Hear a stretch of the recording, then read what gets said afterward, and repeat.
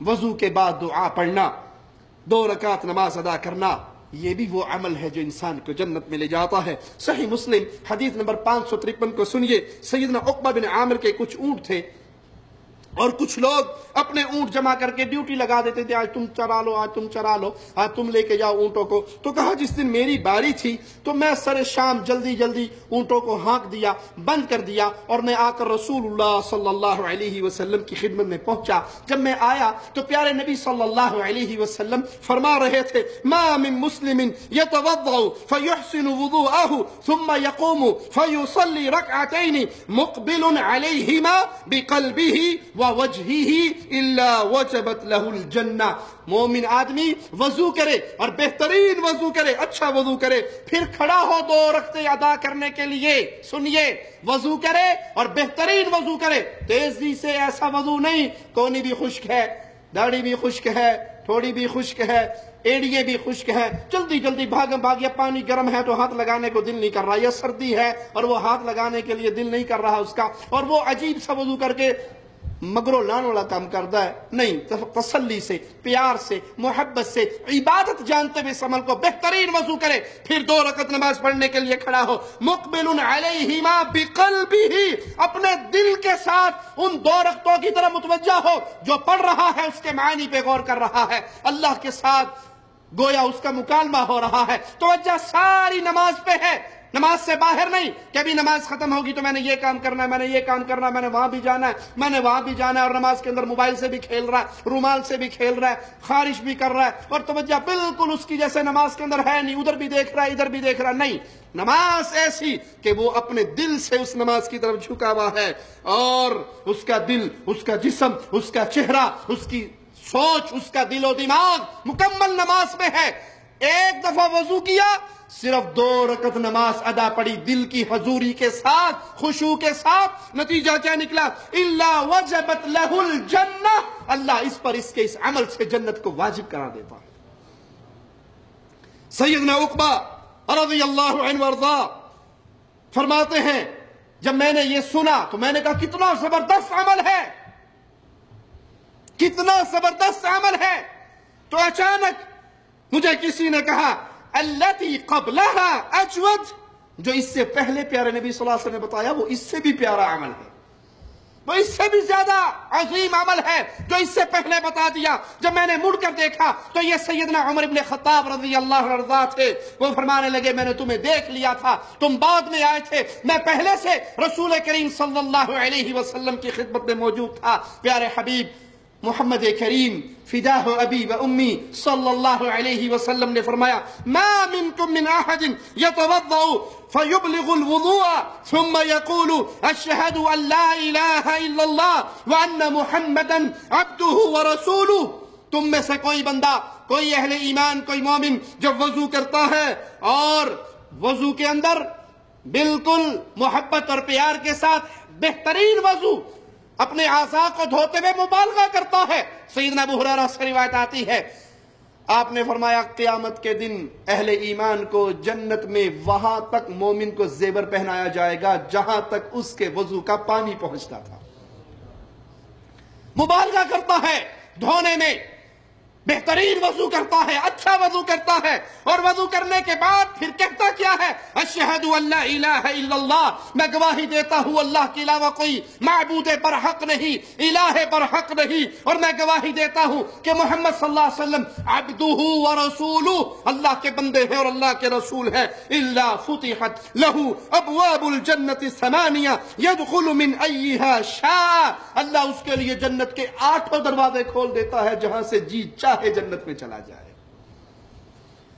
وضو کیجئے اور وضو کے بعد یہ دعا پڑھیے، پھر 2 رکعت نماز ادا کیجئے، اس نماز میں آپ کی توجہ اللہ کی طرف ہو، نماز کی طرف ہو، دنیاوی امور سے آپ کٹے ہوئے ہوں، تو یہ وضو، اس کے بعد یہ دعا، اور اس کے بعد 2 رکعتیں، یہ عمل کرنے کے بعد ایک روایت کہتی ہے جنت کے 8 دروازے کھل گئے، دوسری روایت کہتی ہے کہ انسان اس پر اللہ کی جنت واجب ہو جاتی ہے۔ ایک ایک عمل سے آپ کو جو چیز سمجھائی جا رہی ہے وہ توحید کا پیغام ہے۔ وضو کے بعد کی دعا کیا ہے؟ اشہد ان لا الہ الا اللہ، توحید کا پیغام نہیں؟ اللہ کے علاوہ کوئی مشکل کشا نہیں، کوئی حاجت روا نہیں، کوئی بگڑی بنانے والا نہیں، کوئی اولاد دینے والا نہیں، کوئی شفا دینے والا نہیں، کوئی معبود برحق نہیں، پورا درس آپ کو توحید کا مل رہا ہے۔ 5 نمازیں، اس کی حفاظت وہ عظیم عمل ہے جو ان 5 نمازوں کی حفاظت کرتا ہے، اللہ اس کو بھی جنت عطا فرما دیتا ہے۔ مسند احمد حدیث نمبر 18345، سیدنا حنظلہ فرماتے ہیں رضی اللہ عنہ وارضاہ، میں نے رسول اللہ صلی اللہ علیہ وسلم سے سنا، من حافظ علی الصلوات الخمس، جس نے حفاظت کی ان 5 نمازوں کی، وہ حفاظت کیسی ہو؟ رکوعہن وسجودہن ووضوئہن ومواقیتہن، حفاظت کرے 5 نمازوں کی، سجدوں کی حفاظت، رکوع کی حفاظت۔ وہ رکوع میں اللہ کے لیے جب گیا، اب یہاں پر اس کی ساری تسبیحات اللہ کے ساتھ گفتگو ہو، توجہ کہیں اور دائیں بائیں نہ ہو، سجدے ہو تو اطمینان کے ساتھ، سکون کے ساتھ۔ پیارے نبی صلی اللہ علیہ وسلم فرماتے ہیں، بندہ جتنا سجدے میں اپنے رب کے قریب ہوتا ہے، کسی اور جگہ پہ قریب نہیں ہوتا۔ جب بندہ اللہ کے قریب ہوتا ہے تو اس کو زیادہ مانگنا چاہیے، زیادہ سوال کرنا چاہیے، زیادہ اپنے گناہوں سے معافی کی درخواست دینی چاہیے، یا ٹھونگا مار کے سیدھا اٹھ جانا چاہیے کوے کی طرح؟ ہمارے سجدے کی کیفیت کیا ہے؟ یہاں پیارے حبیب بیان کیا کر رہے؟ وہ حفاظت کرے رکوع کی، سجود کی، وضو کی اور نماز کے اوقات کی۔ جس وقت میں نماز پڑھی ہے، کیا یہ نماز کا وقت ہے؟ کیا میں کھانے پینے، گپے شپے ہانکنے، کرکٹ میچ دیکھنے، دنیا کے سارے معاملات، موبائل پہ گیم کھیلنے، ان سب کو وقت پہ ادا کرتا ہوں؟ ایک نماز ایسا مان لیا کہ چل کوئی نہیں، رات کو سونے سے پہلے 5 اکٹھی کر کے پڑھ لیں گے، اور وہ یہ سارا کرتے ہوئے اس کے دل میں یقین کیا ہو، وَعَلِمَ أَنَّهُنْ حَقٌّ مِّنْ عِنْدِ اللَّهِ، اس کو یقین ہو، اس کو علم ہو، وہ جانتا ہو کہ یہ جو کچھ میں کر رہا ہوں یہ اللہ کا حق ہے، میرے اوپر فرض ہے، یہ اللہ کا حق ہے۔ دخل الجنہ، اگر کوئی بندہ اس طرح یہ 5 نمازوں کی حفاظت کرتا ہے، اللہ اس کو جنت عطا کر دیتا ہے۔ سوچئے اللہ کے لیے یہ 5 نمازیں بڑی قیمتی ہیں۔ پیارے حبیب علیہ الصلوۃ والسلام مثال دیتے ہوئے پوچھتے ہیں، کیا خیال ہے تم میں سے کسی کے گھر کے سامنے نہر ہو اور دن میں 5 مرتبہ وہ اس نہر میں نہائے، اس کے جسم پہ میل رہے گی؟ جی نہیں رہے گی۔ فرمایا جو بندہ 5 وقت اللہ کے سامنے جھکتا ہے، 5 نمازیں ادا کرتا ہے، اس کے کھاتے میں گناہ نہیں لیتے۔ نہانے سے میل اتر جاتا ہے، نمازوں سے گناہ اتر جاتے ہیں، وضو سے گناہ اتر جاتے ہیں۔ ہماری نمازوں کا ہمارے ساتھ کیا رشتہ ہے، کیا تعلق ہے؟ اللہ کے لیے سوچئے۔ ہر بندہ، ہر مسلمان بھائی اپنے گریبان میں جھانکے، سب سے پہلے فجر کی نماز، خاص طور پہ فجر کی نماز میں ہمارا کیا حال ہے؟ ہفتے میں کتنے دن ہم اپنے بستر پہ ہوتے ہیں اور سورج نکلنے کے بعد نماز پڑھتے ہیں؟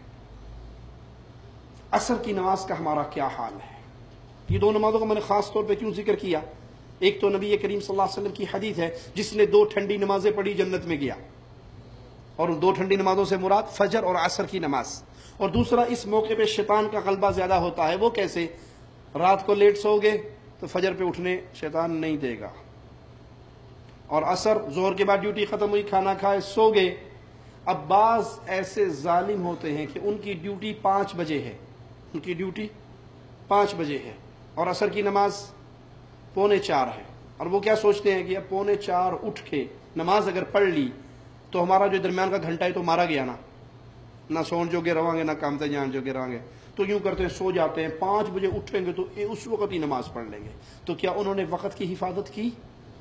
جنت میں جانے کا جو عمل پیارے حبیب نے بیان کیا، وہ سجدوں کی حفاظت، رکوع کی حفاظت، وضو کی حفاظت، ان کے ٹائم کی حفاظت، جس وقت پہ اللہ نے فرض کیا ہے اس وقت کی حفاظت، اور یہ جانتے ہوئے کہ یہ حق ہے میرے مولا کا میرے اوپر، تو اللہ اس کو جنت عطا فرماتا ہے۔ رکوع اور سجود کی حفاظت سے مراد نماز میں اطمینان، نماز میں سکون۔ اگر نماز میں سکون نہ ہو، جملہ سننا، اگر نماز میں اطمینان نہ ہو، اگر نماز میں سکون نہ ہو، صحابی بھی نماز پڑھے سکون نہ ہو، تو اللہ کے نبی صلی اللہ علیہ وسلم اس کو بھی واپس کر کے کہتے ہیں کہ دوبارہ نماز پڑھو، تمہاری نماز نہیں ہوئی۔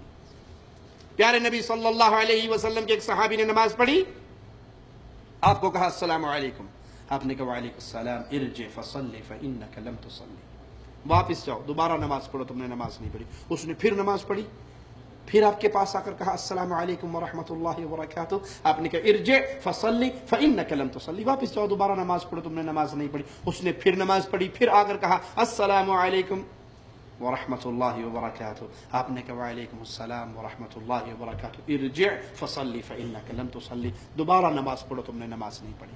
کتنی بار نماز پڑھی تھی صحابی نے؟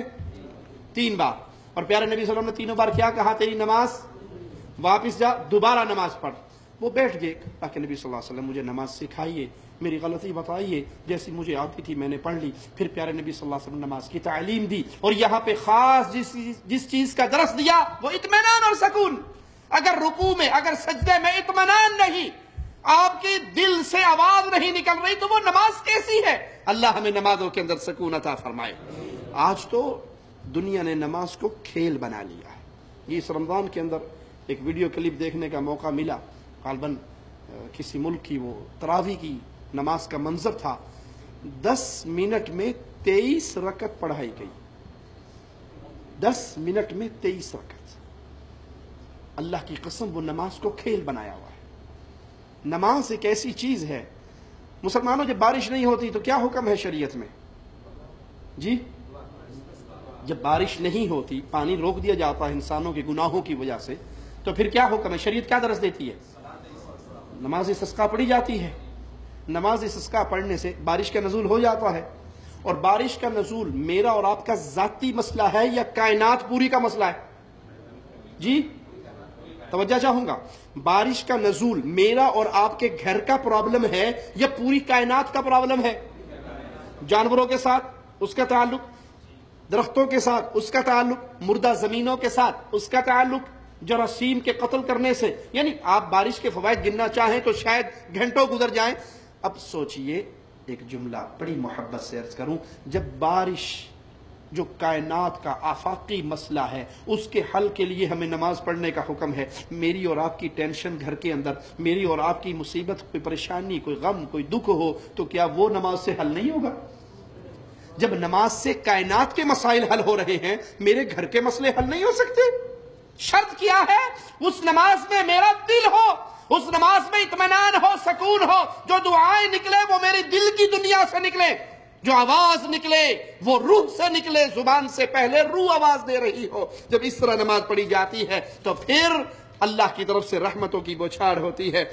آئیے پیارے نبی صلی اللہ علیہ وسلم کا فرمان سن کے اپنی بات کو ختم کرتے ہیں۔ ابو داؤد حدیث نمبر 430، پیارے نبی صلی اللہ علیہ وسلم فرماتے ہیں قال اللہ انی فرضت علی امتک 5 صلوات، اللہ مالک نے فرمایا اے نبی صلی اللہ علیہ وسلم، میں نے آپ کی امت میں 5 نمازیں فرض کی ہیں، اور میرے پاس یہ عہد محفوظ ہے کہ جو ان 5 نمازوں کی حفاظت کرے گا میں اس کو اپنی جنت عطا فرماؤں گا۔ جو ان 5 نمازوں کی حفاظت، اور میں نے 5 نمازوں کی حفاظت بیان کر دی، اس سے مراد کیا ہے؟ جو ان 5 نمازوں کی حفاظت فرمائے گا میں اس کو جنت عطا فرما دوں گا، اور جو ان 5 نمازوں کی حفاظت نہیں کرے گا، آئیے مالک کیا فرماتا ہے، وَمَن لَّمْ يُحَافِظْ عَلَيْهِنَّ فَلَا عَهْدَ لَهُ عِندِي، پھر میرا اور اس کا کوئی عہد و پیمان نہیں ہے۔ 5 نمازوں کی حفاظت کرنے والے کا اللہ کے ہاں عہد و پیمان ہے، اللہ اس کے گناہوں کو معاف کر کے اس کو جنت عطا فرمائے، اور جس نے 5 نمازوں کی حفاظت نہ کی اس کا اور خالق کے درمیان کوئی عہد و پیمان نہیں۔ اللہ کے لیے سوچئے، ہماری زندگی اگر نمازوں کے بغیر گزر رہی ہے تو اللہ کی قسم یہ جانوروں والی زندگی ہے، یہ انسانوں والی زندگی نہیں۔ انسان اپنے خالق و مالک کو بھلایا نہیں کرتا۔ اللہ سے دعا ہے اللہ ہمارے گناہوں کو معاف فرمائے، اللہ ہماری خطاؤں کو معاف فرمائے، اللہ ہماری سیاہ کاریوں کو معاف فرمائے، اللہ ہمیں 5 وقت کا نمازی بنائے، اللہ ہمیں نبی صلی اللہ علیہ وسلم کی سنتوں پہ چلنے والا بنائے، ہمیں زندہ رکھے، ایمان کی بہترین حالت میں رکھے، اور جب اللہ ہمیں موت دے تو اس حال میں دے اللہ ہم سے راضی ہو، ہم اپنے اللہ سے راضی ہوں۔ اقول قولی ھذا واستغفر اللہ لی ولکم ولسائر المسلمین فاستغفروہ انہ هو الغفور الرحیم۔